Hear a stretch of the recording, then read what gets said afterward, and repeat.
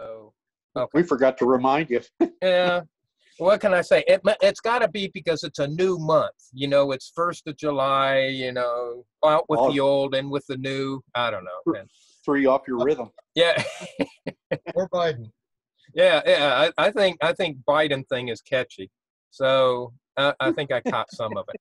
But but anyway, as we're studying this and we're looking at the issues that the Corinthian church was dealing with, Paul's coming in trying to get them on track and saying, okay, guys, come on.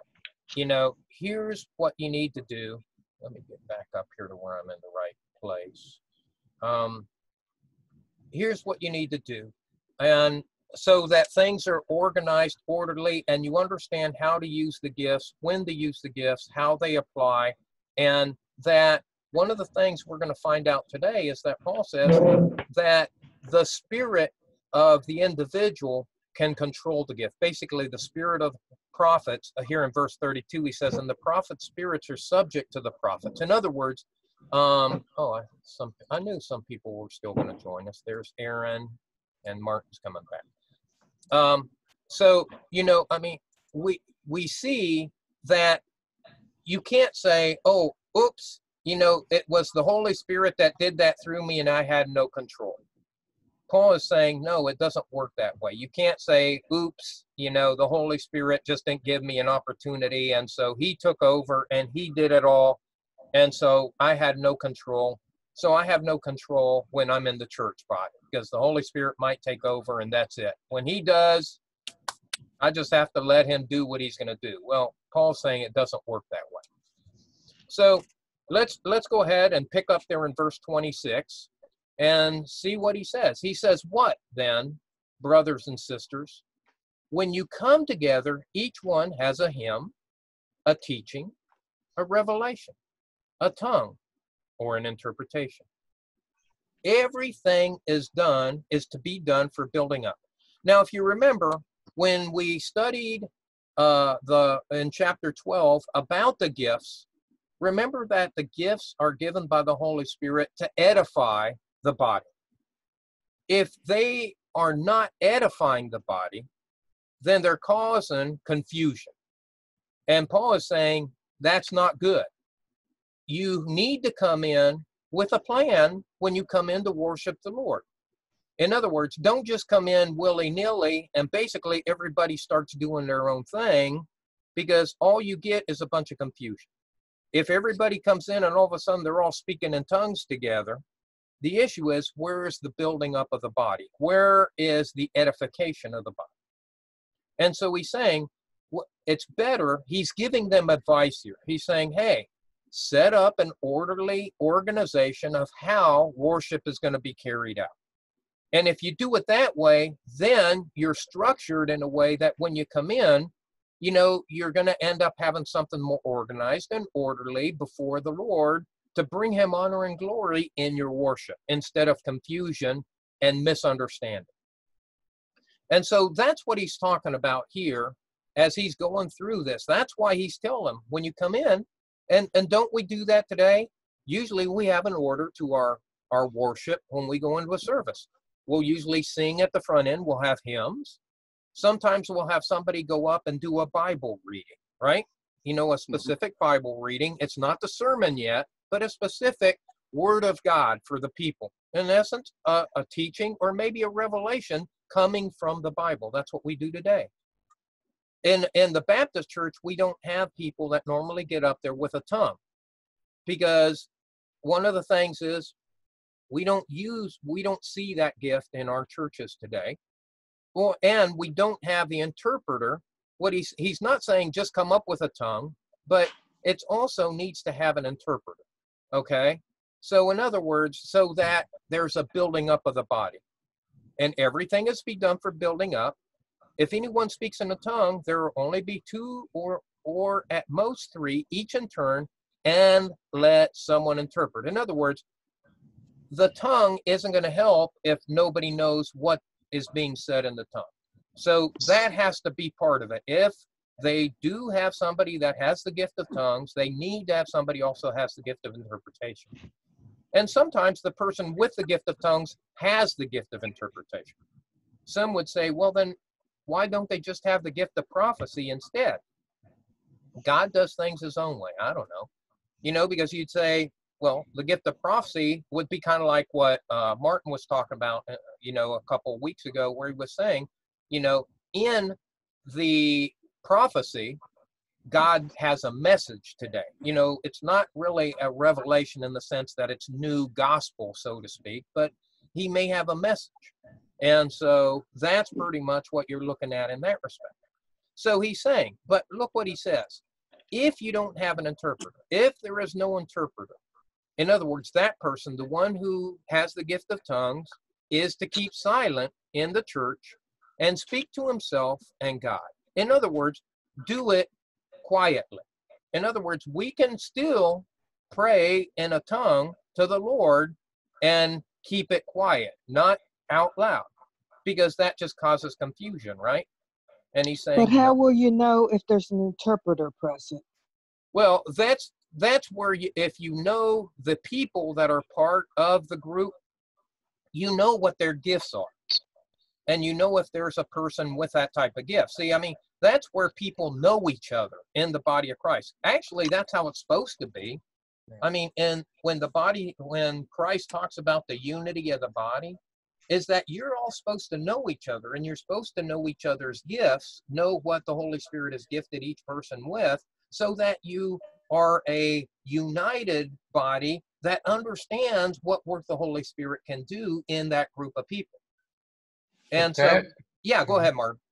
Okay, so we have to make a distinction here, because first of all, I guess we got to distinguish between language, right, which is what happened in Pentecost, and evangelical tongue. I guess we could say that, right? Right. So, and then not every person that's speaking in tongue is a prophecy, because the Bible says, okay, you could speak in tongue, I guess, if you do, but you're talking to God. Amen. So not because a person is only speak out loud in tongue in church, that doesn't mean that he's bringing a prophecy. Amen. And I believe if there's no one to interpret whatever he's saying, so I guess there will be time that he should start speaking in tongue and say, okay, I'll say the Lord, you know? Because you and me, we know I seen a huge discrepancy in the Pentecostal church at the beginning, where people are going crazy, speaking in tongues. And that's why I asked, because that's what I was noticing. No, and Martin's right. I mean, because and that's also why Paul says here, if there's no interpreter, or if that, in other words, basically, if it is a heavenly prayer that you're actually doing, then keep it between you and the Lord. And not, like he says, not every utterance is going to be a prophetic utterance. So, I mean, that's where the body of Christ needs to be united tightly to be able to manage that. If they don't know each other, then there's going to be confusion, kind of like what Sally's saying. What if you don't know if you have an interpreter? You know, I remember back when Brother Jim was pastor of First Baptist, and a lady got up and started speaking in tongues, you know, in the middle of the service. And Brother Jim told her, ma'am, no, hold on just a minute, you know, because, hey, like right here, Paul says the prophet's spirit's subject to prophet. So she should be able, if the pastor says, hang on just a minute, she should be able to stop. In other words, it's not something that just, you know, you got no control over. And so Brother Jim said, hey, is there anyone in here that has the gift of interpretation? Oh, okay. And so nobody in the audience, and we're talking thousands of people, right? Nobody in the audience said, oh, I've got the gift of interpretation. So then Brother Jim said, then you should be silent. You know, in other words, pray to the Lord in your language, but do it silently, is what he told the lady, and just had her sit back down. Right, Ted? Yeah, go ahead, Mark. And I will say, I suppose that sister was used to do that in her own church. Probably. And it was normal over there. Exactly. Because that's exactly what happened. Someone just get up in the middle of the service and start speaking in tongues. And believe me, emotions get involved, because I have Oh, seen it. yeah, and that's another issue. And I mean, hey, you never know. The Holy Spirit might have just really touched her and she just had that moment. You know what I mean? And to her, that's how she reacted. But it wasn't the right reaction in that group of people, a different group of people, you know. But I mean, one of the things that you find is, and what Paul is talking about here is exactly that issue. He's saying that you don't come in just to make, you know, your worship a matter of confusion. You know, it's not that each individual might not actually, or I mean, that each individual is indeed, you know, worshiping in a certain way, but not to the point where it disrupts the whole unity of the body. See, and that's what was happening here with the Corinthians. They weren't keeping their gifts under control and managing it in a way, in a way that it was building up the body. That was what Paul is addressing here, exactly what Martin's talking about. You got to be careful, because you can, the Holy Spirit can just take over you, or your emotions can take over, and before you know it, you're doing stuff that's just totally not edifying to the body. And so that's where you have to be careful. I don't know how many of you have ever attended a Pentecostal church, and I don't want to make this a collective statement for every Pentecostal church, but I've been in the Pentecostal churches where, man, I had no clue what was being said or done in there, and it was just a jumble, you know, going on in there. And just like when I listen to you, Ted. Yeah, exactly. Hey, good point. Hey, that was a good comeback, Aaron. By the way, welcome, Aaron. Thank you, Ted. It's good to see you and everyone else. Amen. Amen. So these are real things that can happen. And I mean, where the human factor gets involved along with the Holy Spirit, sometimes the human gets carried away. And it's not necessarily the way the Holy Spirit wants it done, but we get carried away. It's kind of like Martin was talking about. We can get emotional. And I'll tell you what, hey, have you ever been in like a service where there is some great godly music going on, and you just feel the Holy Spirit and you want to jump out and do something? You know what I mean? I mean, it's there. And if you don't control yourself, you could easily be jumping down the aisle, running around and praising the Lord, you know, and it may be a distraction to some people. I've seen that happen. I've even done it, you know, so I'm not saying, you know, I'm not, you know, one of those, but hey, I've been in Pentecostal churches, and sometimes the Lord has really just let me let loose. Yeah, You know? and again, I don't think there's nothing wrong with that. No. I mean, I have seen the, you know, I can't be New York, so I have seen the Hasidic Jew, how right. they celebrate. You know, they dance. Oh, you know big time. They get together and they dance. So I'm Amen. not saying something. If the church wants to do that, it's fine. But there's timing for everything. But do it orderly, and that's the issue. That's what Paul's bringing out here. I mean, I look at what King David did. Remember when he was dancing before the Lord with all his might when they were bringing in the Ark of the Covenant? Yes. You know, I think God gets worship when we just, with abandon, you know, turn to him. But at the same time, we need to do it in a way, hey, there could be a time in a service that's set apart for, you know, I've heard people singing to the Lord in another tongue. You know, and I'll tell you, I've heard it, and it's beautiful. Yeah, sounds like angels singing. Yeah, exactly. So Yeah. I mean, there are ways of bringing honor and glory to God that are edifying and bring him honor and glory, and that's what Paul's trying to bring out here. Be careful not to get disruptive, because the whole issue of gifts, and that's what he's talking about here. He's talking about gifts here now.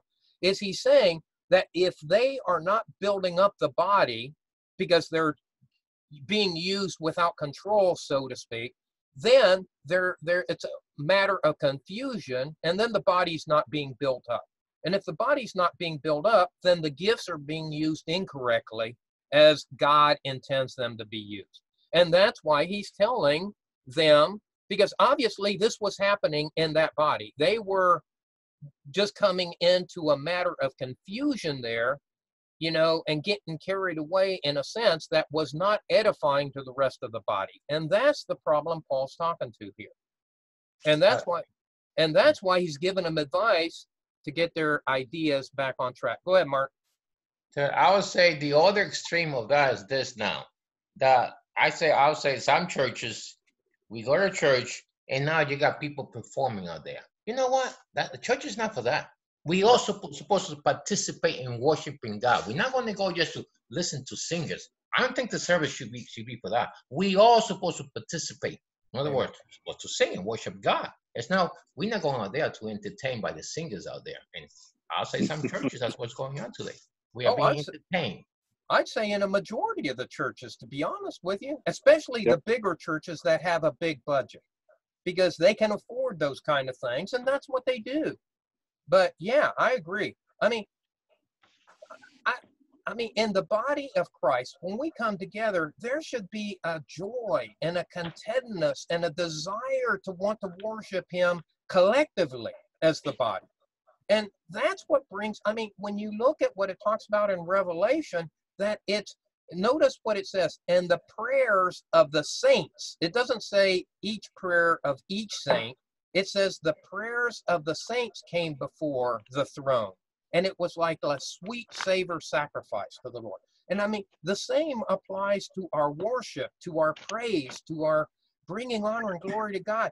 Those come before the throne and they honor God and they glorify God. And collectively, the more we do it collectively as the body of Christ, I think the more it pleases Him to see us in unity, because isn't that what Jesus prayed to the Father in His high priestly prayer in John 17? Didn't He say, hey, Lord God, I want them to be one just as you, Father, and I are one. Mm-hmm. Now, that's a tight unity. That's something that says something about coming together and collectively together, worshiping God together, as Martin's talking about. Not just to come and sit and be, you know, a bump on the log or a pew warmer, but somebody that's, you know, that can join in with everybody together to bring honor and glory to God. That's worship, you know, that's what it is. And that's what we are to be. And I mean, in that, that's Paul's bringing that out here, right? So he says in verse 29, 2 or 3 prophets should speak, and the other should evaluate. Now, there is a gift of, what's the word I'm looking for? Gift of, not evaluation, but there's a gift, you know, that can tell if the prophecy is false. Discernment. Discernment, that's it. Yeah, gift of discernment. And basically, that's what he's talking about here. Hey, have a gift of discernment, because you never know. Somebody might be just saying that, kind of like Martin said, out of emotion, they're, you know, trying to say their own message, but it's not really a message from God. And see, that's where that gift of discernment would play in. This is not a message from God. This is a false prophet or something like that. And right. Believe me, that happened that was happening then, and it can happen today. Many people, you know, I use the example of the man who wanted to tell this woman, God revealed to me that you're to be my wife. Well, she might say, well, I have the gift of discernment, and no, that is not a message from God. You know, I mean, anyway, that was a humorous statement. He didn't tell me that. Exactly. So I mean, people might have their own vested interest and trying to use that vehicle of prophecy to try to get something they want. It's not really a message for the building up of the body. So, I mean, I'll tell you, when you really put the gifts to work in a church body, there's a lot that requires organization and proper utilization and the Holy Spirit's use to be able to make sure that the messages and everything that are coming out are bringing God honor and glory and are building up the body. Okay? So he says, if 2 or 3 prophets should speak and the other should evaluate, but if something has been revealed to another person sitting there, the first prophet should be silent. So there's an organization to how these things happen. Now, I don't know why he says, okay, the one that just got the latest message should be allowed to prophesy. You know, basically break in and say, kind of like we did in the military, break, you know, here's a new message, you know, and so that person would stand up, the other person would sit down, and the latest message would come out.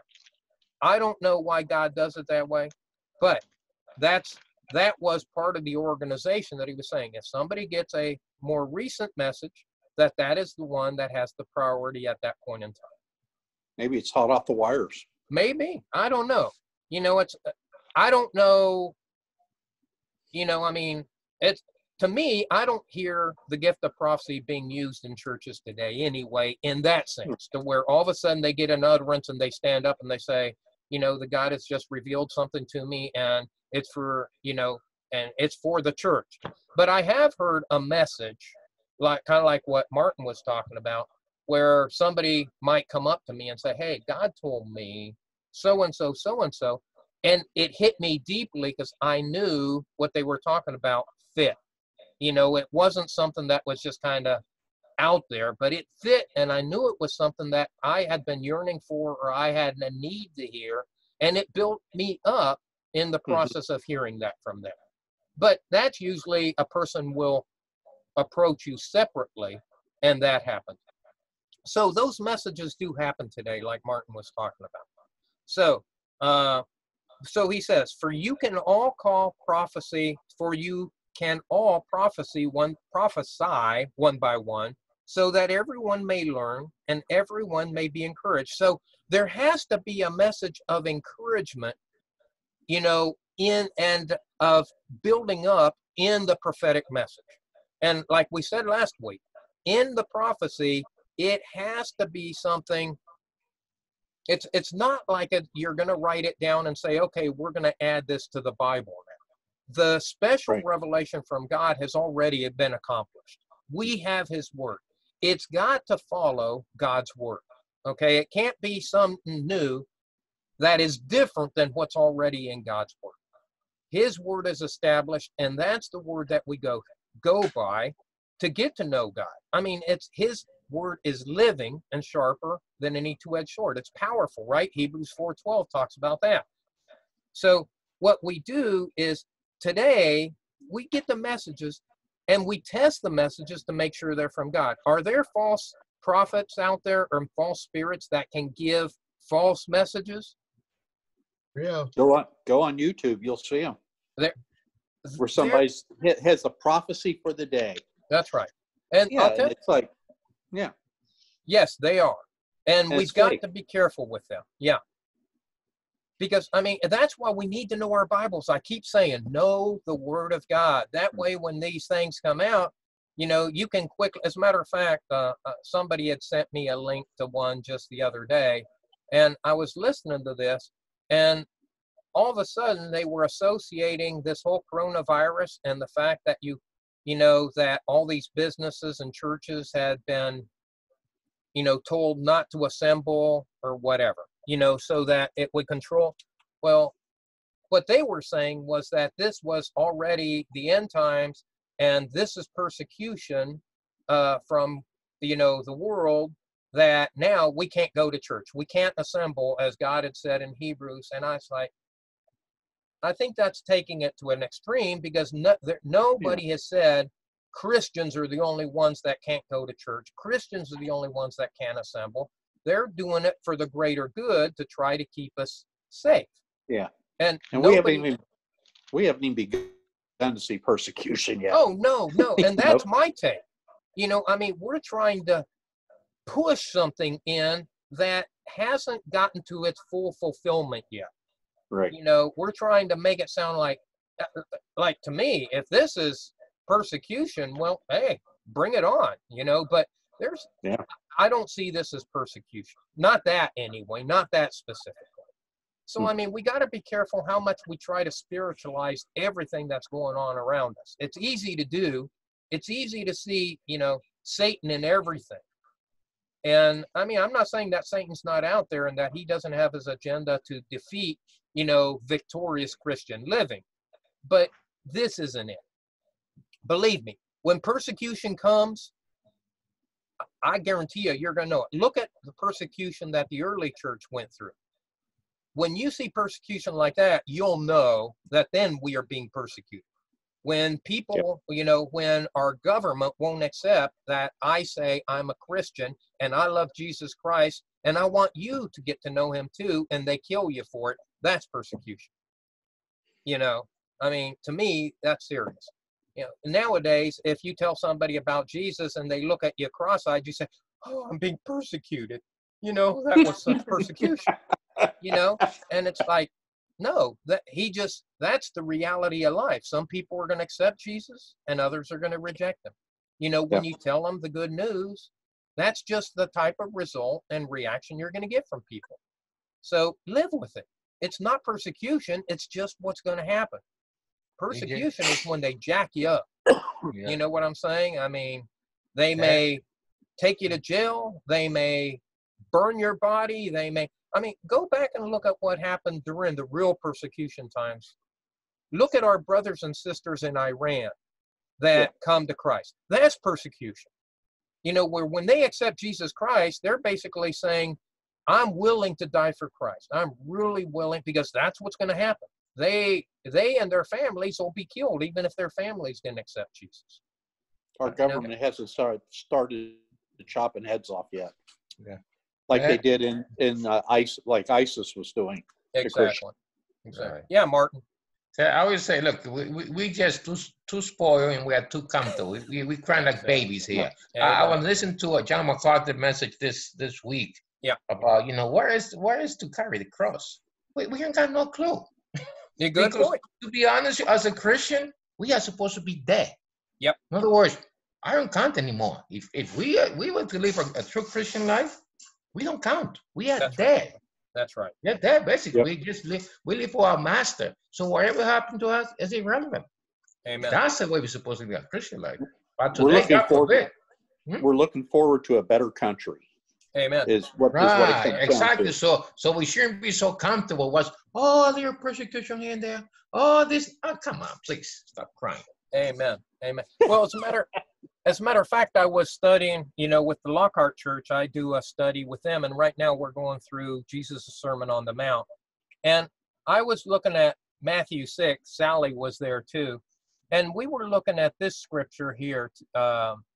And we were looking at anxiety, cure for anxiety, right? Mm-hmm. And look at this is what it is. And don't worry. This is exactly what Martin's talking about. Don't worry about your life. It's this life, it's here and gone. It's this. It doesn't matter once we come into the Lord Jesus Christ, right? The life doesn't matter. But look what he tells us to do over here in verse 33. But seek ye first the kingdom of God and his righteousness.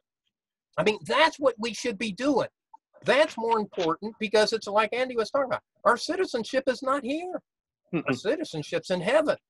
So we need to be seeking that heavenly kingdom, which is where we are going.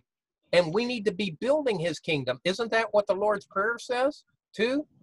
Doesn't he say, you know, your kingdom come, your will be done on earth as it is in heaven? You know, Jesus said that one too in his Sermon on the Mount. So, I mean, we need to be seeking his kingdom here on earth, dying to self and elevating him to carry out the kingdom message here on earth. That's what it's all about. And so that was one of the problems they were having over there in Corinth, right?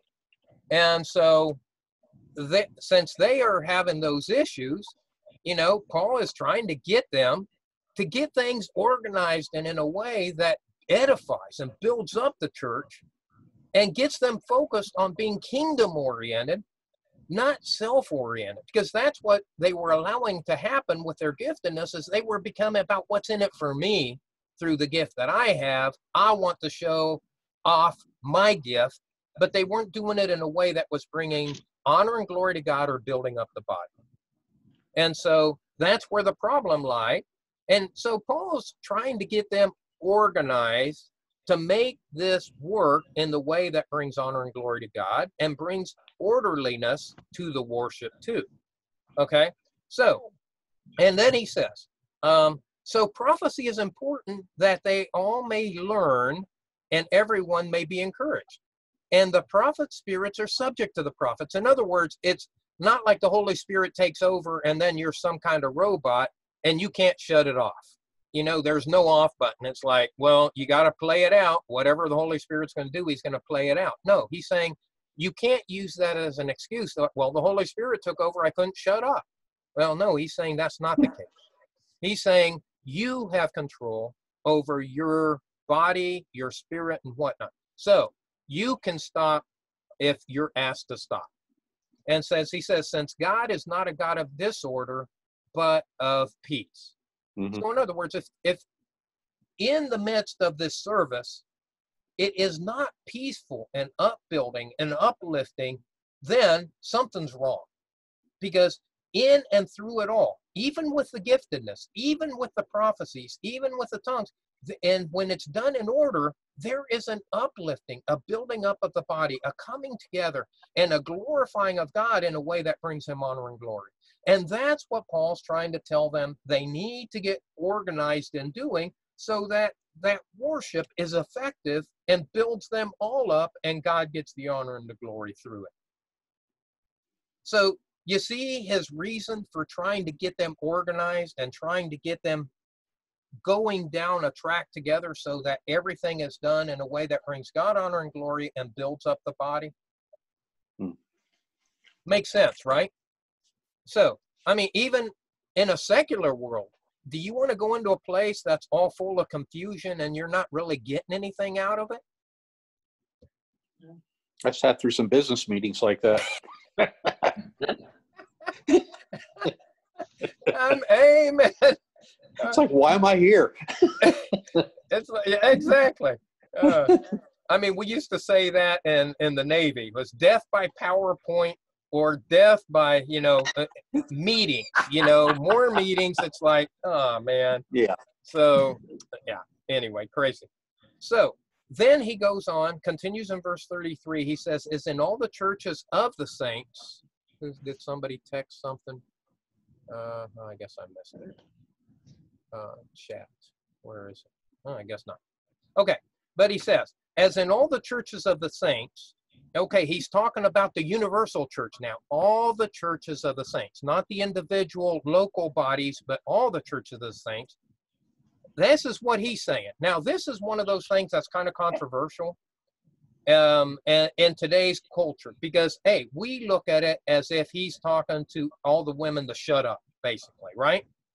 But he said, in all the churches of the saints, the women should be silent in the churches, for they are not permitted to speak, but are to submit themselves, as the law also says.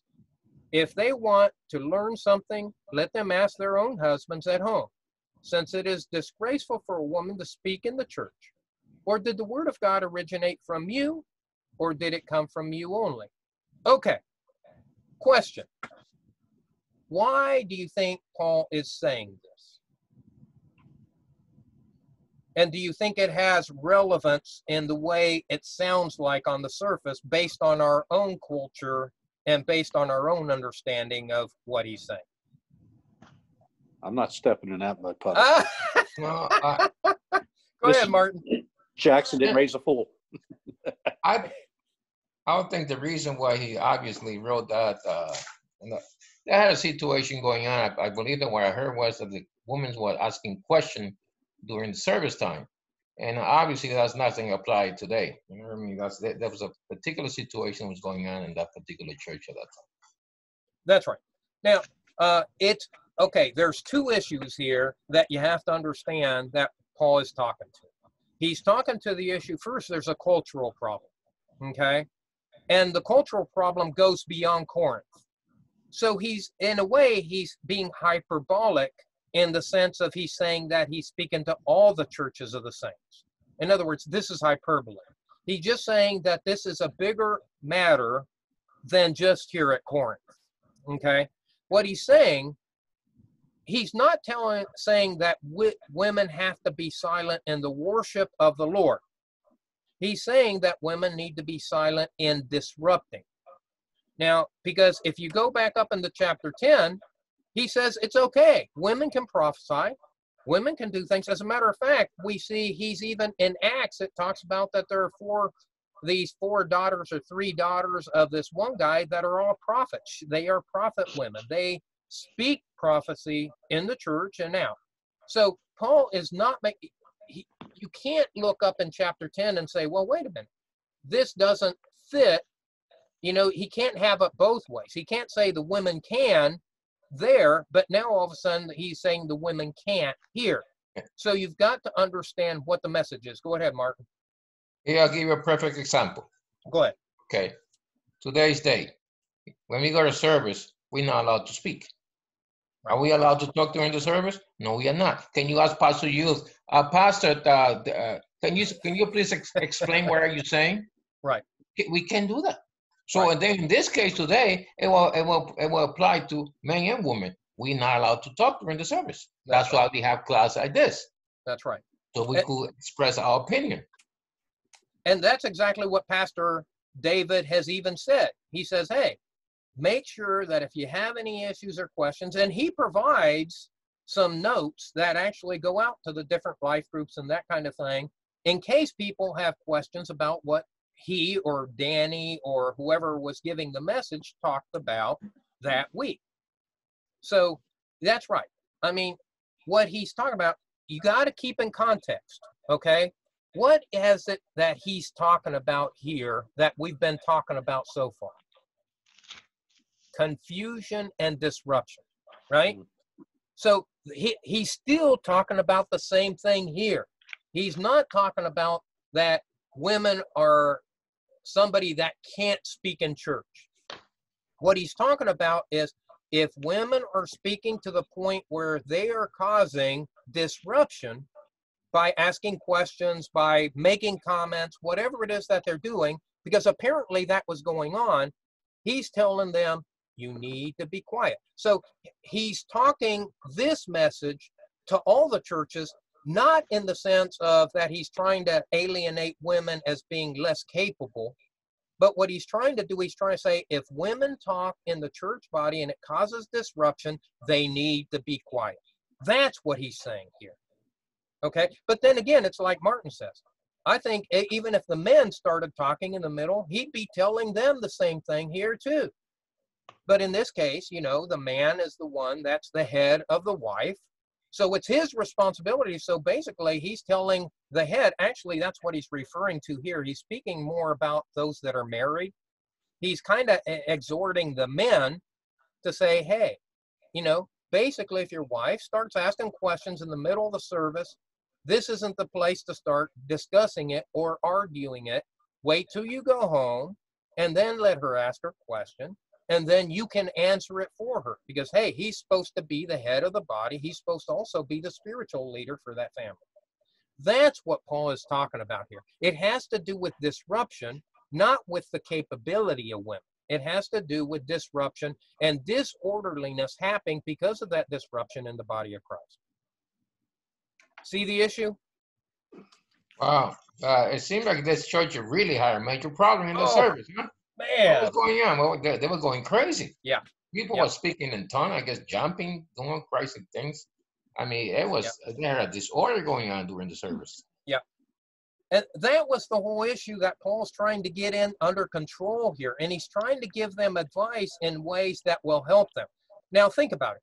When he gives advice, it's not a 10 commandment thing, okay? That's what he's doing here. He's giving advice on how to bring this church back into order in a way that builds up the church body, and it also brings, you know, peace into the actual worship, and it also brings honor and glory to God in a way that is reverent, not in a disorderly way, as he said here, right? Because he says, since God is not a God of disorder, but of peace. So that's what he's talking about here as he's concluding this chapter. He's not trying to isolate. Don't take personally anything here that makes it sound like he's trying to isolate genders and say one gender is better than another or more capable than another. I'll tell you, when you get into some of the, I've heard some of the scholars say Paul was a bigot. Paul was, you know, insensitive. Paul was this, you know, chauvinistic male pig, you know, and this is the scripture they use because they take it out of context when they're not looking at the fact that what Paul's trying to do here is he's trying to give this disruptive, disorganized church some direction on how to bring their organization into order. He's not trying to demean anybody in the sense of saying, you know, one gender is more or less than another. What he's trying to do is bring orderliness and bring in the fact that God needs to be a God of reverence, not disorder, so that they can experience peace into that unity of that church. That's what he's trying to do. There's 2 points on that. Number one, you can't judge what Paul said by standards today. Right. You can't do it. No. Okay. And that is one of the biggest fallacies that goes on today. It's being shown in tearing down statues. Yeah. Okay. It's stupid. Right. And the second thing is they don't know what was going on in that church. They weren't there. They have no clue. Right. You know, maybe there was quite a disruption going on in a ruckus, and he had to stop it. Absolutely. Because it has to be orderly worship. Amen. So, you know, again, I go back to scholars. I don't listen to them. I really don't. But it's sad, you know, that, I mean, all you have to do, though, is once you read in context what it is that's being said, you realize, oh, wait a minute. I can't take this to be a different type of message that isn't the one that he's talking about in that section. See, and when you do that, especially when we look at through our lenses of our culture today, especially in the feministic kind of way of looking at things, what would you take if all you're going to do is look at this verse 33 down to 36 alone? Just take it out, you know, do the cherry picking thing, and you were a feminist. If you read that, what are you going to take away from it? That Paul is, you know, a bigot, that he is somebody that's insensitive, a chauvinist pig, right? Because that's what it sounds like in our perspective. And that's why Martin is saying, hey, you can't read, or I mean, you're saying too, Andy, you can't read it through the lens of our culture, because our culture is different. We look at things differently, you know, than what they looked at them back then. And back then, guess what? The woman was considered subservient to a man, period. Yeah. There was no argument, and women wouldn't have even argued that. Because he says it's like just as in the law. And if you go back and read the law and you look at Jewish law and custom, women were basically property. That's right. Well, and if you even go back to Genesis, you say, well, what was woman created for by God? She wasn't created to subsume man's role. She was created to help man achieve greatness in their role. You see the issue? She was created as a helper. But now, when the fall happened, and you go back to chapter 3, what does it say? In the fall, the woman was going to try to overtake the man, and basically she'd be a thorn in his side is what's going to happen. You know, that's part of the fall that causes that dysfunction. Yeah. Ted? Yeah, go ahead, Mark. Yeah. Even today, I mean, who wants to be taking our context? Let's say you said something to someone and they take it the wrong way. You guys say, no, I didn't mean that. I meant this. Right. And people usually take things the wrong way. Yep. Same thing what Andy say about it, these people with the statue. Yep. You know, it's taking things out of context. To be honest with you, if I were at that time, I had money, I probably had slave also. Because it's like having a car today. You have possession. You have a house, you have a car. It was a normal thing to do. That's right. That's right. And it's sad, you know, that we tend to read the Bible through our own cultural lenses. And many people walk away from the Lord because they think that it's, you know, that God is all in the slave business. God is all in demeaning women. God is all in, because they read it wrong. They don't have the Holy Spirit, and immediately they take what the scriptures say out of context, and it's not what God is saying whatsoever. So I mean, that's why I wanted to make a point of that as we talked about it, because it's easy to take the Bible out of context. If all of a sudden, it's easy to just say, oh, now look what he's saying. But you've got to look at what it is that he's saying. And he's still talking in the same context, by the way, as we get. Let's read 36 on. He says, or did the word of God... what's that? Before you go on, one thing I want... Yeah. I just say is I'm glad that you clarified that, because I had a note next to that in my Bible that said that really surprised me because Jesus had women in his ministry. Absolutely. So when I read it, I kind of read it, I guess, in that feminist, you know, look at it through today's lens versus how you explained it. So thank you for explaining. Oh, you're welcome, Tina. But you just made my life a little easier. Yeah, I'll tell you what, though, isn't it amazing how, you know, how quickly people will love to grab the Bible and then they grab this kind of verse. What about the other verse in Matthew 7, verse 1? Judge not, lest ye be judged. How has that been taken out of context?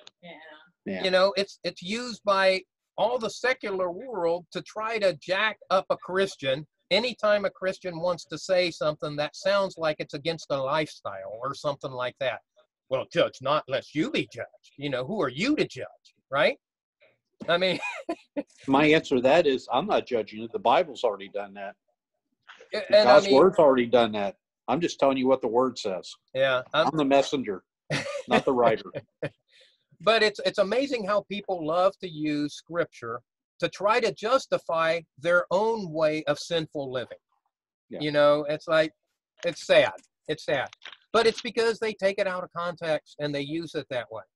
So now he says, now look what he says. Or did the word of God originate from you, or did it come to you only? In other words, what he's saying is, hey, the word of God came from God, right?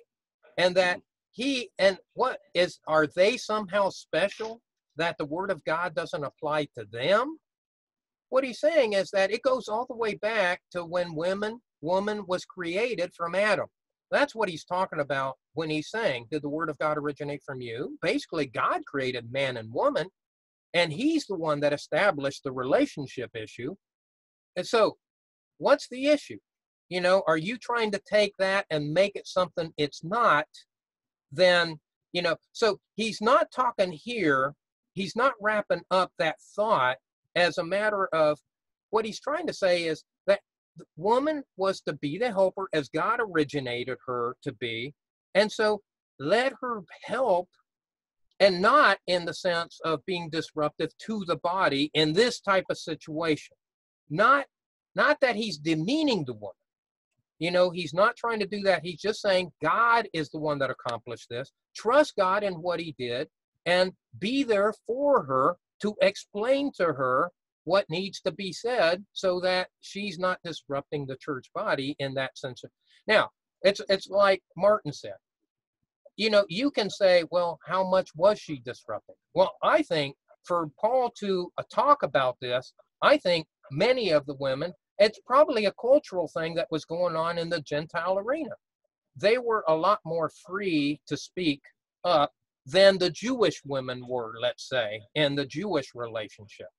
And so Paul had to basically say, let's do this in an orderly way. Talk to your wife when you go home. Answer her questions at home. Ask her to please be quiet here so that we don't disrupt the service. But he's not telling the woman to be quiet, period, because otherwise he'd go against what he's saying in chapter 10. Go ahead, Martin.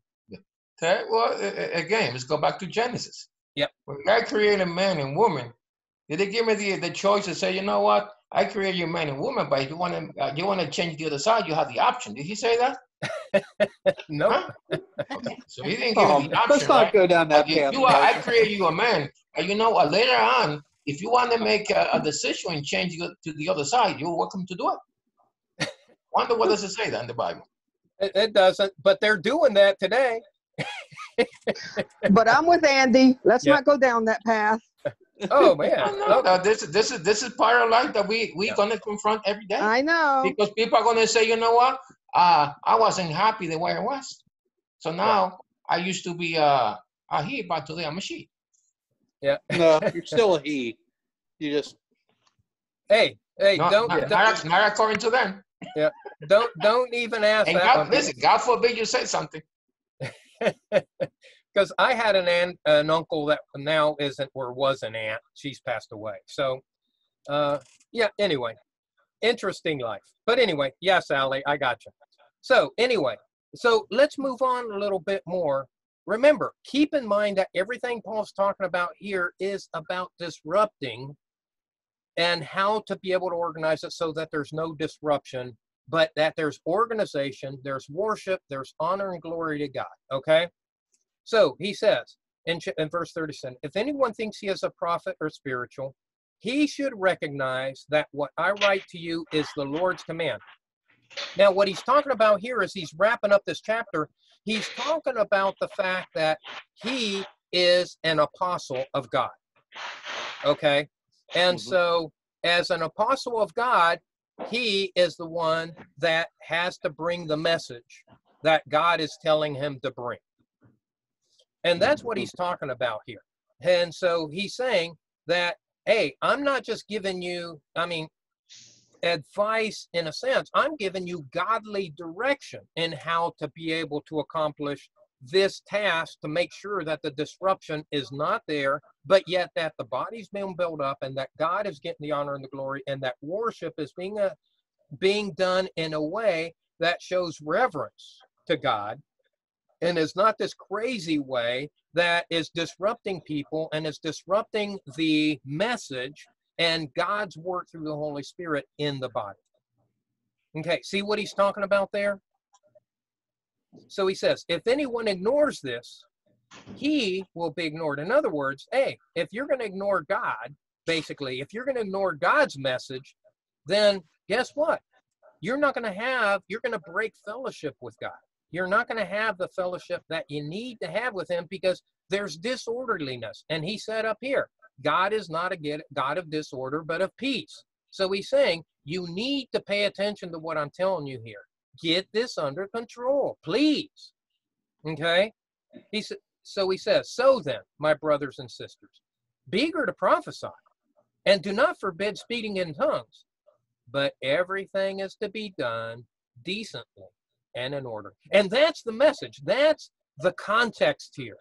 Everything he's talking about here from verse 28, 26 on down is about decency and order in the church body in a way that builds up and doesn't tear down. Okay, questions or comments about chapter 14 or what we talked about today, or clarifications or, disagreements or whatever? Yeah, go ahead, Martin. I do have something. Yeah, okay. Go ahead, brother. Is there a difference between, let's say, someone who gets up in the middle of the service and speaks in tongue, and the Bible said you have to have someone to interpret the message, to another person who's get up in the middle of the service, starts dancing all over the place? Is there a difference? You know what?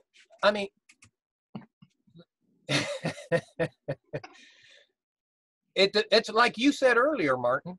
The person that did that got up in the middle, probably came from a church where that was acceptable, and that's why they did it. But now they're in a body of Christ, and they're like, wait, I thought all churches were the same. How come I can't do that here?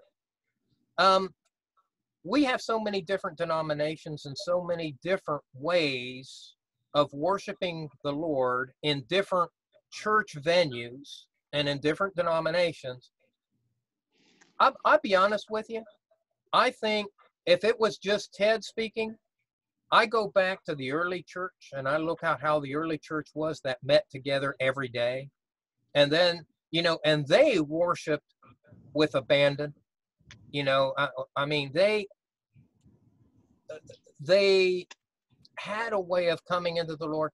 I think Paul said it right. I think we should be able to do what the Holy Spirit lays on your heart. If you want to get up and dance before the Lord, you should be able to. But I think there should be a structure in place that says, hey, if the Lord does it, here's a time when we'll do that, as the Holy Spirit. Because, hey, it says up here that the Spirit or the prophet's spirit are subject to the prophet. That means that you can do it. The Holy Spirit lays it on your heart. Wait till the right time. And then, man, hey, do it. Dance together. Kind of remember like Martin was talking about the Hasidic Jews. That's what the Jews do. If you go to Israel today, they still go out and dance, as they worship the Lord. They go out and dance. Yeah. But everything is to be done decently and in order. I think that's the real issue. That if your church body is going to worship God and you want to have a time, you know, basically just say, hey, it's a time to dance before the Lord. Just let the Lord, you know, direct what you want to do. Just let go and let God, so to speak. Then there should be a time. Go ahead, Mark. So, I mean, I see, look, again, you got to take it in context. The difference between the Hasidics, see, they get together and dance. Right. Now, when someone goes out there and performs a dance, I am sorry, I disagree. I don't go to church to see people dance. Okay. But you know, I used to dance. Okay. I used to go dance. So I understand. Look, I don't mind. You and me get together, we dance for God, right? Mm-hmm. But I don't need to see people dancing in front of that's my take in that. In the service, to be honest, I think it's I don't know. Anyway, distraction. Well, yeah, you know, to me, it's performance again. Oh, okay. I'm saying if I want to see a performance, I don't need to go to church. I go somewhere else. Oh, I got you. I got what you're saying. To worship the King. I think we're missing the point. Right. It's got to be glory to Him. And we're not here to watch a show. We're not. Church is not for that. Otherwise, it's not a church. I got you. So when at First Baptist, when they dance on stage, you think that's more of a performance? There is a performance. Look, I participate in the Christmas tree. Yeah, it's a show. That's a show, and that's fine. Good point. That's not a service. That is a show that we do for Christmas, and everything has a place. Okay. Now, if you're celebrating, let's say we have a birthday going on, you have a couple or a group of girls that want to dance. That is fine, but I think it doesn't belong in the service of God on Sunday. Amen. Yeah, I mean, well, in our Baptist churches, we sure aren't going to do that because it doesn't fit our mode of worship to the Lord. It doesn't. That's the reality.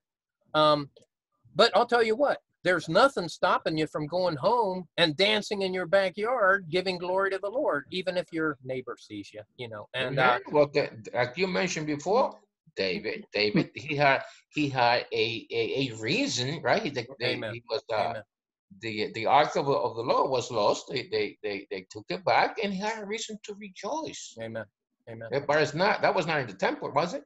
No, it was out on the street. As a matter of fact, his wife even saw it and told him, "You hussy, you were showing off your knickers while you were dancing, and those terrible women were watching you." And so he said, you know, dancing is a symbol or a gesture of rejoicing. Amen. Celebration, I should say. Celebration. Amen. So dancing in that respect is not bad. Dancing in the respect where it's a distraction or it's individually driven, yeah, you're right. I agree with you.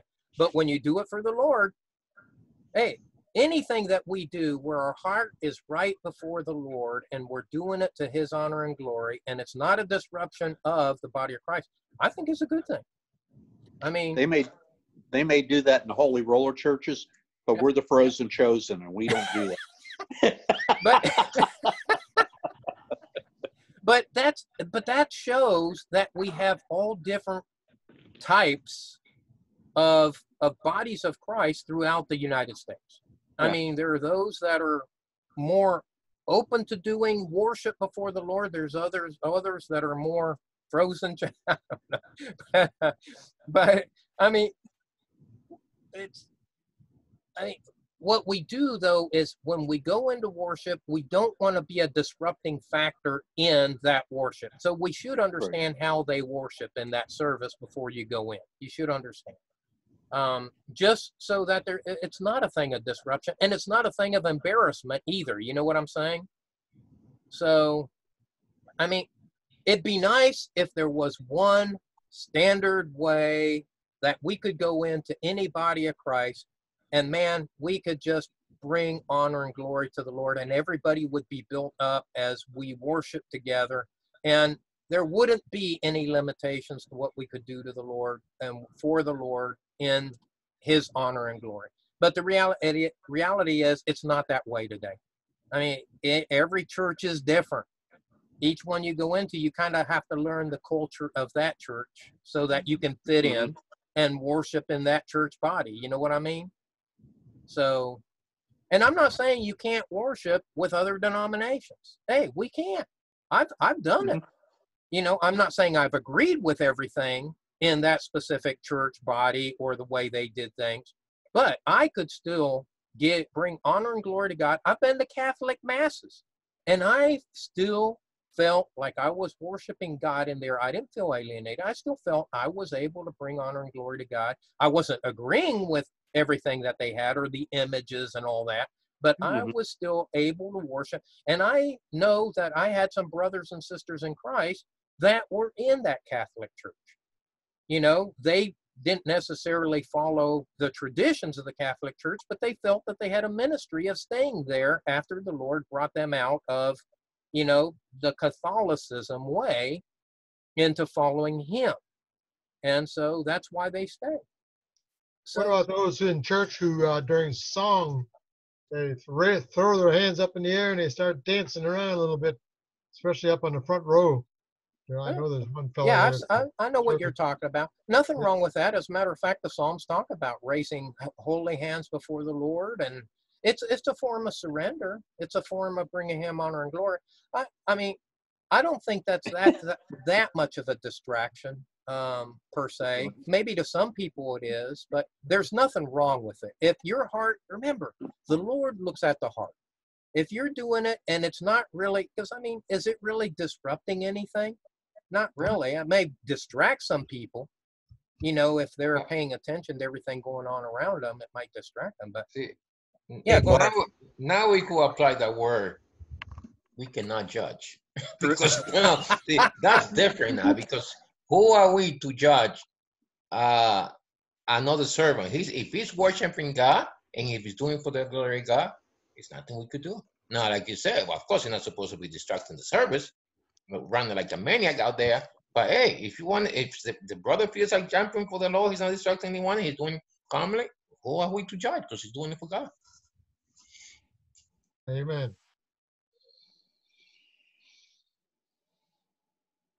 Exactly. No, I agree. I mean, and that's the beauty of having the Lord, though, is that we focus on him, right?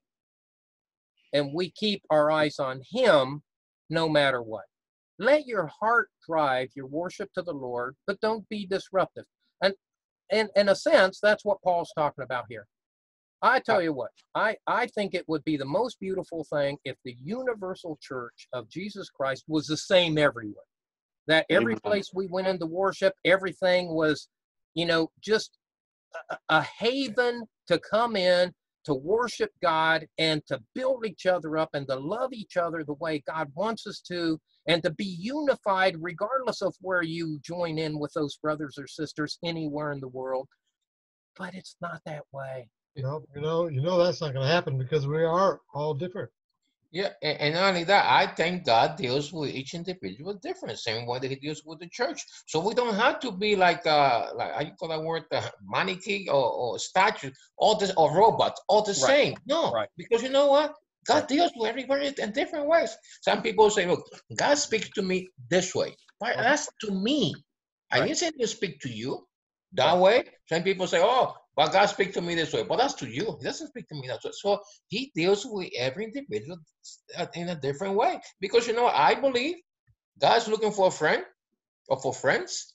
It's up to me and you to get closer to God. The closer we get to God, the better it's going to be our relationship with him. We could keep a distant, or we could have a close relationship with God. It's up to us. Amen. The way I look at it is when the Bible talks about one body, many parts, you can look at the local body, and each of us is a part of that body. But I think you can take it on a universal scale and look at it and say that there are different churches which fill different functions for people. And as long there's 10 to 12 non-negotiables that every church should have. And as long as they're down with those 10 to 12 non-negotiables, the rest of it is kind of, it's not trivial, but it's not the non-negotiable. It's not going to break up our fellowship. Exactly. you know, but the other says, things well, are going to break up our fellowship. We can't fellowship with each other if we can't stand on those points that can't be argued. Yeah, exactly. Those are called primary and secondary and tertiary biblical issues. You know what I mean? But, you know, yeah, the primaries are the non-negotiables. That's the gospel of Christ. That's Jesus, you know, coming to earth. That's Jesus dying on the cross. That's Jesus being our salvation. He's shedding his blood. Jesus resurrecting. He is the Son of God. He was both God and man. He's God and man. He's born and of a the Bible is all inspired by God. That's right. It's his inerrant word, and absolutely.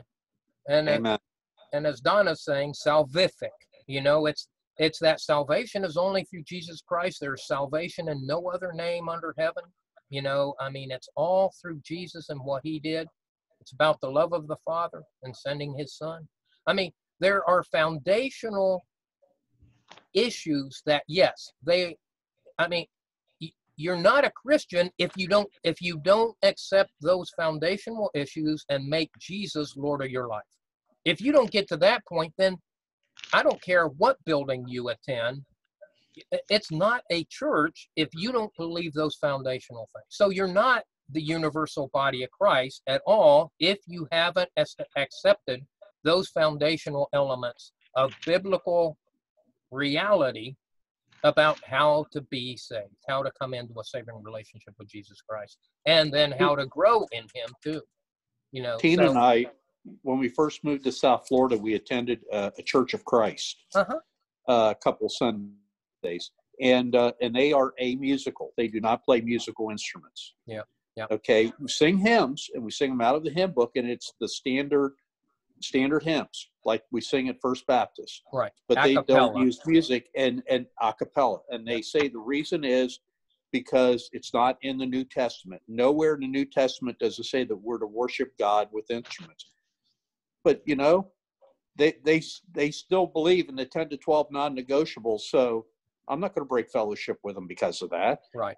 If that's how they worship God, and they are most comfortable worshiping God, and it's by the book, so to speak, who am I to say something?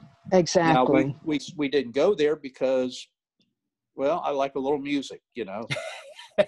Instrument music. Orchestra, Yeah. I'm not so that sure isn't about. your a cappella, huh? Well, that a cappella, people can hear me singing, and that's just wrong. That is wrong. That's really wrong. That's really wrong for everybody in that Definitely church. making a joyful noise unto the Lord. Well, I'm glad he considers it joyful, because this one doesn't. Well, I mean, you know, we're all different. But I'll tell you, before the Lord, it's what our heart is doing that matters, you know, when we sing to him. It's our heart singing, not necessarily our vocal cords that are the metric, you know, for people. So, hey, believe me, I know what you're talking about, Andy. Not a problem, brother. I'm with you. And, right, Marco? Martin? Yes, Ted. How you guys doing? Doing well, brother. Yeah, we were talking to Lori that we went to Joyce Meyer. Oh, yeah. Mm-hmm. Joyce Meyer classes? Yeah, conference. Oh, conference. Okay. And then she suddenly started talking tongues with a group of people but we couldn't understand anything. Like, what is this? Yeah. And the Bible say it's supposed to be somebody translate what they interpret what they're talking about, but we just didn't understand anything. Yeah. So did it do you any good? No, it was useless. Yeah.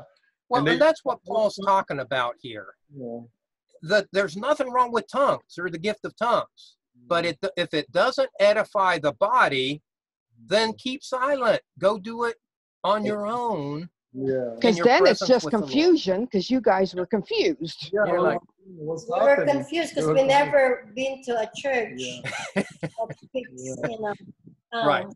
Yeah. It was very confusing for us. We didn't even know what's going on. Well, and that's exactly what Paul's talking about here. You know, it's a matter of let everything be made. Remember what he said? Everything is to be done decently and in order. Well, decently means you understand each other, right? And so yeah, I mean, there's no question that Joyce was probably having a moment with the Lord, and that's all nice and good, but it wasn't doing you guys any good. Exactly. And that's what Paul's talking about. And we respect, whatever. Yeah. We don't That was our first and last.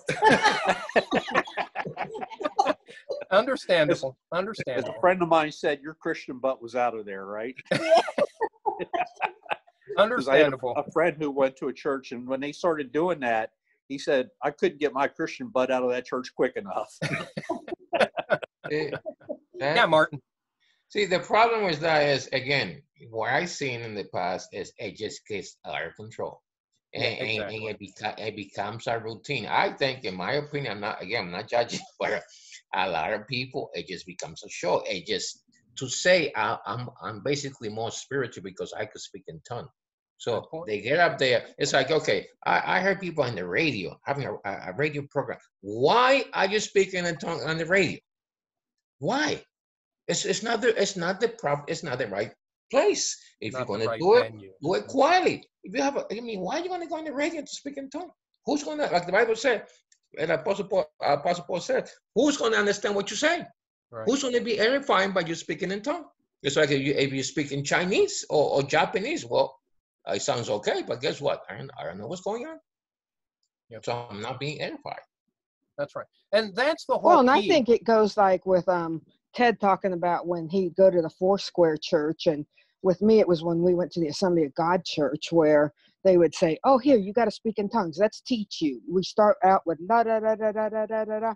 And so I think some of these people with these prophecies and all, I think it falls right into that regime that, oh yeah, let's show that I've got this gift, and so therefore I'm a real Christian. They're edifying themselves. Yeah. Now, I mean, I'm not saying, I just want to make sure that it's clear that gifts are of the Lord. There are gifts of prophecy, there are gifts of tongues, there are these gifts, but they are to be done orderly and in a way that brings honor and glory to God, and it builds up the body. That's the whole key of the gifts. If the gifts are not building up the body, then they're not being used in a Holy Spirit edifying way. Because the gifts are from the Holy Spirit. And the Holy Spirit is there to build up the individual as well as to build up the body of Christ. If that is not happening, then the gift is not being active, or it may be a false gift that somebody is mimicking. Got to be careful with that. It's got to be the Holy Spirit that's doing it, because that's where giftedness comes from. It's not from us, it's from the Holy Spirit. So, right. I kind of think of the sorcerer that wanted to pay money to buy power of healing from Peter. Simon, right? Yeah, Simon the sorcerer. Yep.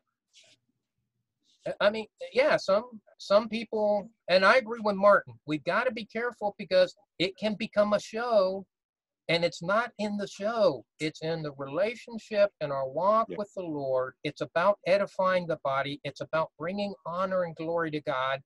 Yes, when used properly, they are absolute wonderful tools and should be used in the church. But as he said, everything is to be done properly and in order. That's the issue. God is not a God of confusion. Nope. Well, so we don't put Andy up on the stage to sing and lead the singing? No. That'll never happen. Tina agrees. I see her back holy there. laryngitis.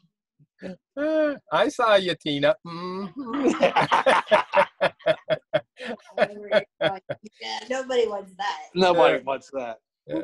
So, praise the Lord.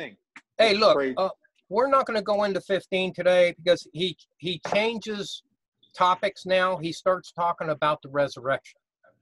So we'll pick up on that next week. But I mean, the resurrection is an important topic that we have to understand, because the resurrection that Paul's talking about here, he's not talking about Lazarus. He's not talking about that son that was, dead, and the funeral procession was going on that Jesus raised from the dead in Nain, N-A-I-N. He's not talking about those people that Jesus brought to life or that Elijah brought to life. Remember the child that he brought to life, you know, the widow's child. Those were resuscitations. You know, they were brought back to life at the time, but they died again. What this resurrection is talking about is what happened to Jesus, right? Jesus's resurrection is the forerunner of what our resurrection will be at the end, right? The dead in Christ shall rise first, and then those of us who are alive will go to meet him in the air. We will be transformed in the twinkling of an eye. We're talking about the final resurrection. Remember, even when Jesus talked to Martha, just before he was going in to see Lazarus in John chapter 11, remember, she even said, oh, I know that he will rise again at the last day. He will resurrect again at the last day. Jesus said, oh, no. I am the resurrection and the life. No man, right, comes to the Father except through me, and I'm the one. So the issue is that this is the resurrection we'll be talking about next week. Okay, we're not talking about resuscitation here. We're talking about resurrection and what we are to be. And actually, in a sense, we are brought to life. Well, we're not resurrected, but we are brought from death into life spiritually, you know, but that's not really a resurrection. So I'm jumping off topic there. But I was thinking about the subject today. Yeah. Us who are alive, he was going to bring up after the those that are dead. Can you imagine going down the interstate and all of a sudden there's no driver in the car? I'm telling you. Chaos that's going to cause. Ruh-roh. How about the plane with no pilot? Yeah, we talked about that too. Yeah. This is your captain speaking. I'm being the co-pilot and I are. On the way down, you got 5 minutes to make up your mind. Oh man! But I'm going to give you a parachute. Jesus is the Son of God, and you need to believe on it. Amen. Okay. Any other questions, comments, additions, subtractions, disagreements? Nope. About orderliness and uplifting in the body. Yeah. Amen. I do have one question. Yeah, go ahead, Andy. Just kind of looking ahead here, are we going to pick up in 2 Corinthians after this study? That's my plan. Okay. Just curious. Yeah. Because actually, I mean, there's a tie, you know, like between first and second. And I mean, it gives us a bigger picture too of how they have matured or not matured, what issues still remained, you know, between 1 Corinthians and 2 Corinthians. So yeah, I think it's apropos to follow it on. Yeah. Cool. Ted, I just want to add that, you know, this church that have this service that is still going on today, with this order in their church, they don't read this passage. They know that it's there, but it's not being applied. That's right. That's right. And that's sad. Because, but do you think maybe they feel like they are having order? That is their order for their church? Oh, yes, because remember, the way they think is this. Anything that happened with the Holy Spirit is okay. Because you know what? If you get up in the middle of the service and jump and do crazy things, that's the Holy Spirit. You have to let the Spirit take control. And I guess that's where I was confused too. And Ted clarified that the Bible shows that, no, you have control of it. You're not like taken over by an alien or something, which is the way I was raised with the Assembly of God Church. And my mother's the one that taught us like that. So I was a little confused with that. Now, like you're bringing it up, Martin, now it's making sense to me. It's all about educating people. It's the same thing. I think the churches today are not the new Congress are not being taught the doctrine of the church, of the Bible, I should say. They become a Christian. They go to Sunday service, and that's about it. And to be honest, do a survey. Do a survey in church. See how much they know. I'm not saying that we know, but at least we're trying to learn. No, I know what you're saying, Martin. We're a very shallow Christian community, as it were. And Donna had mentioned that when I was talking to her, about the United States being 3,000 miles wide, and Christianity but only an inch deep. It's, for the most part, people claim that they're Christian, but what do they really know about the Lord Jesus Christ? And how much are they just kind of led around, on a hook with, and they're trusting whoever's behind a pulpit at their church as to their spiritual guidance for their lives. And just on a Sunday. Yeah. I kind of had a discussion Monday night with Pastor Jimmy on something similar to that. Yeah. And he was saying that 20% of the people who come on Sunday refuse to wear a mask. They absolutely will not put it on, and they won't do it. Mm-hmm. And I said, well, don't they understand that it's not to keep them from catching the virus, it's to keep them from spreading the virus? And he said, yeah, they know that. And my comment was, well, why are we letting them in church? And he said, well, you can't do that. And it's like, well, wait a minute. I could sit here and I can name four, right off the top of my head, I can name 4 verses out of the Bible that says that maybe they should, because they're endangering other people by not doing it. Okay. And it's not about personal freedom. That's got nothing to do with it. Yes, we have freedom in Christ, but if we're taking our freedom and we're hurting someone else with our freedom, we're to put that freedom away. Paul says it. And also Jesus said that we are to love our neighbors as ourselves. Well, if my neighbor starts coughing on me, come on. It's like, he loves you. Yeah. Okay. Well, I don't want that kind of love. I'm sorry. Well, he ascribes to the verse, it's better to give than to receive. Yeah, it's giving you little germs. Why not? That's a good thing. Yeah. He's sharing. And so I'm like, seriously? Yeah. It's like, yeah, I understand that, Donna, that there's a lot of people with breathing problems, but the whole thing is, you still potentially can spread the virus because you're not wearing a mask. And if that's the case, then don't come to church. Okay? Because you're putting yourself ahead of other people, and that's not the way we're supposed to do.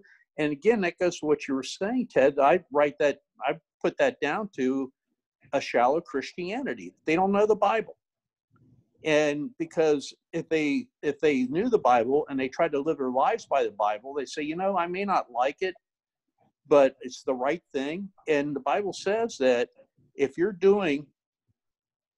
know the right thing to do and you don't do it, you're sinning. That's James. Boom.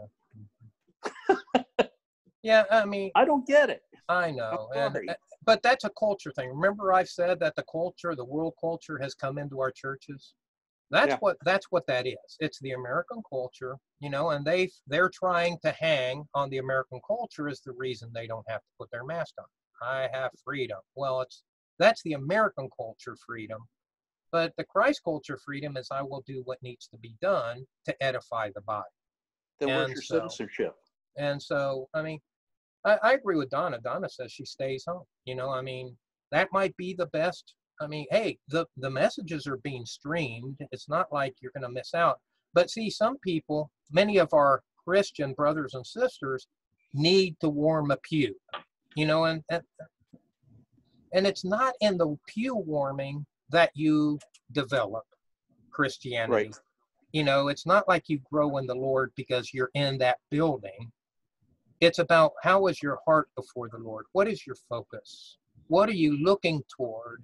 And in this time, hey, I know God's not up there saying, Ted did not attend the building this week. X, he got a gold star 2 months ago. He attended, that's been revoked. Well, then you would be a Jehovah's Witness. You got more check marks than X's. As long as you got more check marks than X's, you're good. That's the works thing, right? So exactly. So I mean, we keep our focus on the Lord, and I mean, yes, I guarantee you, we're going to run into issues where people aren't going to agree because we're human. And that's the point. We all have different opinions. And look, I agree with what you're saying, but at the same time, the other coin of that is koinonia, the communion of the saint. Okay, it's like, well, let's change a little bit. Why do people pay tickets to go see a game? Why can't they just watch on television? Well, there's a difference. Being there in person, same thing as a church. I understand what we're going through right now, but I'm attending the service because you know what? I want to stay at home if I could go to church. It's not the same. Right. It's corporate worship is called, and again, we're gonna meet. We're gonna go to church to worship together, and we're supposed to go and meet God there.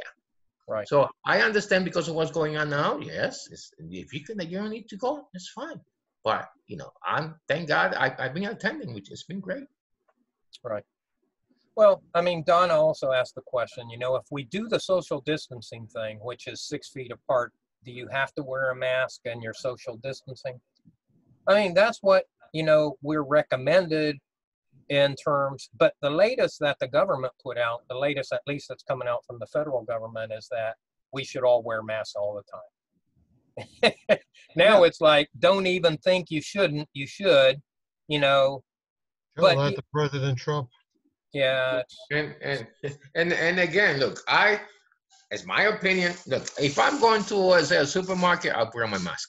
But if I'm going to be outside by myself or walking around, I don't think I need no mask.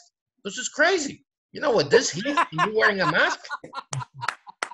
You know how uncomfortable that is. Okay, you look like someone from the Muslim. Okay, you guys feel better now? Yes. Anyway, I'm sorry. I just have, I mean, there you go. At some point we just have to finally Donna. Just say, yeah. Oh, listen, I'll catch you later, Donna. God bless my sister. I'm not trying to make fun or light of what you're saying. I mean, because I was also thinking with the 6 feet apart, sometimes people don't respect that. And sometimes, let's say getting out of church, getting out of the auditorium, people aren't going to stay 6 feet apart. They're going to come closer. I mean, I know it's only trusting the Lord, but the first service, I mean, remember the sanctuary hall is what, 5,000. I think we had last Sunday less than 150 people there. 200. So we were so far, sitting so far apart. So, and the rows of the bench I was there, I only had like a couple so far away from me. So there's plenty of distance. Yeah. I mean, yeah, I'll tell you, like I said, it's a different normal that's going on right now. And until things get back to some semblance of how it used to be, we've got to live in this environment.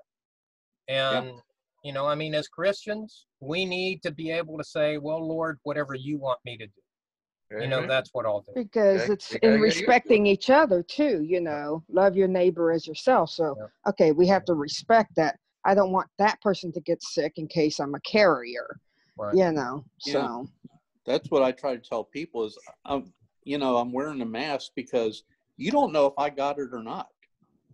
I don't know if I got it or not. I may not feel it. I could be asymptomatic or I just haven't shown symptoms yet. But I'm not wearing the mask for me. I'm wearing it for you. So that if I do have it, there's less of a likelihood that I'm going to spread it to you. Right. Exactly. The same thing with me. I go every day, I go every different houses. And they ask me, nobody's sick here. Yeah, nobody's sick, but I'm protecting you from me because my wife works in the hospital and I go a lot of places. I don't know if I have it, so I'm protecting you from getting the coronavirus. If I have, that's my explanation. And because you wear the mask to not spread, not to not to get a virus. Yep. So. And it makes us look better. You're an accessory. Look like a Taliban. They're the new accessory for women. Go figure. Yeah. I got one that's got stars and stripes. Well, I saw one at the store the other day. She had it all bling blinged out. It was cute.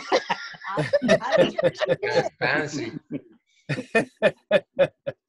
I told her, I said, that's really cute. You got it all bling blinged out. Tina's looking for a leopard print mask. Sweet. Oh, okay. Yeah. Designer masks. Yeah. That's the new thing that's making money right now. I see all these ads coming up with all these different people making their different masks for $10. Yeah. Yeah. Okay. Well, then, do we have prayer items? Let's have some prayer items, and we'll pray. I'm good. Okay. I'm good. Praise the Lord. God is awesome. Mm-hmm. All the time. Yes, he is. Hey, Aaron, how are your daughters doing? Now, he's probably away from the thing there. But, His mic is turned off. yeah. Well, it's on. He just doesn't. Yeah, they're going to put a roof in our house. When? Tomorrow they're going to do it. Oh, okay. Yeah. Well, we'll be praying for good weather for you. Yeah. They're going to do it in one day. So yeah, they're fast. Yep. Yeah, I said, how many of you guys are coming? 100? They work like horses. I mean, they get up there and they walk like it's a flat piece of ground. Yeah. And they've got their business of how to pass each thing up to everybody, and they get everything set up on the roof, and then they just start walking like if they're on the ground, and it's just like 4 or 5 of them, and they get it all done. It's like, wow. I didn't pay any money at all yet. And I told them, so do you need a check from the bank? I said, no, your check is okay. So I said, what? That much money in one day? And you're going to do it in one day? He said, yeah, we'll do it in one day. That's a lot of money. It's not talking about, it's a lot of money. Yeah. Why? One day. We'll see. Well, Sherry got her new roof put on last week. That went well, so praise the Lord for that. So we're fighting with the other roof in my other house, so we'll see what happens. Tell these guys to go fix that one too. Okay, well then, let's pray. Dear Heavenly Father, we thank you for an opportunity to come together to study your word. I know that we don't do giftedness very well in our churches today, or at least not in the Baptist church. And yet, it's something that's important, and it needs to be done in a way that is right and proper. So we look to you, Lord, that you would give us wisdom, direction, and build us up in a way that we can take advantage of everything that the Holy Spirit has to offer. I sure would love for our churches to enjoy all the benefits that you have. And I think we're kind of running short on some of the benefits we could have because of the fact that we don't carry out everything that you have for us to do.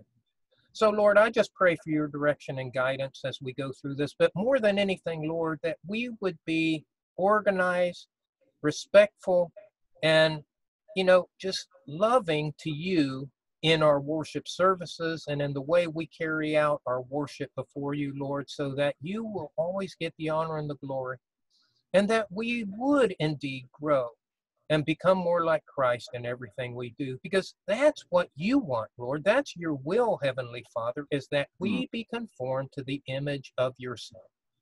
So, Lord, that's what we look to, and we ask that you would help us develop and grow in a way that brings you honor and glory. And let us heed to what Paul's talking about, to do everything in order, in a way that honors and glorifies you, and that way we can experience your peace through our worship to you. Now, Lord, I pray for Marco and Lori as they're going to get a new roof tomorrow. Lord, keep the weather in a good way so that they can get that done quickly, as they're saying, in one day, and that they can have their new roof and have it in place so that if we do get any of these tropical conditions come our way, they're ready to be able to take them on, Lord. Because their house is your house, just like my house is your house. All of our homes are your home, Lord. So we look to them and thank you for providing them for our respite and the fact that they protect us, because we look to you in and through it all. Now, Lord, I know we have other prayer requests that may deal with families and issues, related to family. I bring them all before you. You know what our needs are even before they're on our lips. And I ask you to just be involved in all of our families. Let us be a witness to them, and that we would show your love in a wonderful way, Lord, I pray. Now, Lord, I pray that you would be with us as we go and that we would keep our eyes on you. I love you, Lord, and praise you in all that you've done for us and continue to do for us. Thank you for your love. I praise you and glorify you in Jesus' precious name. Amen. Amen. Hey, Ted. Yeah, Aaron. I could hear you. I just had to reconnect my headset, which has the microphone on it, Oh, and I couldn't get to it in time to respond. You were getting ready to ask me a question. Yeah, I was just going to ask how your daughters are doing. They're doing great, and Lauren's going to be retested again tomorrow. Okay. Well, praise so she's the Lord. doing fine. Yeah, she's doing great. Thanks for. And she's feeling good? Oh yeah. So awesome. She went jogging or on a walk with us yesterday. Oh, good, good. Is her taste factor back? Well, if you go by how much she eats, it's got to be back. Or she keeps trying to eat a lot to try to taste something. Oh, I gotcha. That's the reason. That's awesome. Well, good. That's good to hear. Praise the Lord. I do have a warning, though, about go ahead, these face masks. Uh-huh. I'm not going to get too involved into it because there is a lot of debate about it. But there is some certainty on its restriction of the oxygen level in your body, depending on the type of mask. So especially rigorous activity, it's, you're going to burn up more oxygen, so you're not going to get enough. And it is harmful to not get proper oxygen, so you have to be careful wearing the mask. Well, that's why they're saying not to use it during exercise and also not in the car, because sometimes you know how someone can kill themselves in their car with those fumes? If you have a mask on, that can happen in the car. Oh, okay. Well, it can lead to other problems, not just weakening your immune system, but if people have a heart condition or some other ailment, it could really aggravate it and cause other. Well, I mean, if you don't have oxygen, you're going to die. Yes, but I mean, just reducing it, there are levels when you get, OSHA even has guidelines on the levels that are acceptable or not. Right. And these masks get you below that. Yeah, I only put them on when I'm actually with people, otherwise. Right. Yeah. If I had it on 24 hours a day, maybe that'd be a problem, but I don't. Yeah. So, even when I go to a drive-through window, I'll put it on. Right. That's and what I do too. And I do it, one, to try to protect that person, but also, two, just to let them know that I am concerned about them, and just to make them feel a little more comfortable. Amen. And that we're grateful that they are there to allow us to be there. Yeah. Good night, Lori. Good night. Good night. Yeah, good night, Marco. God bless you guys. Have a good night. Good luck with your roof. Yeah. Bye-bye. Yeah. Bye-bye. Night. Yeah. Night, Dad. Good night there, Margaret. Good night, Margaret. See you Well, all. Andy. Farewell. Good night, Andy, everybody. Love y'all. Andy, you said you can't good sing. Night, Andy. Yeah. Good night, Victor. What was that? You know how you said you can't sing, Andy? So long, farewell. My mom, hate to say Mm-hmm. goodbye to you. See? To you. My mom had a to melodious you. voice. Girls didn't inherit it. My brothers did. Oh. Yeah, I hear that. Yeah. You heard that? Uh-oh, shame. Yeah. Yeah, Ted the singing brother. Oh, no. And both the brothers. Yeah. All right. Good night, guys. Thank you. Okay, good night, Martin. Hey, God bless you, my brother. Love Take y'all. care. Love you guys. Be Amen. safe. Good night. Good night. Amen.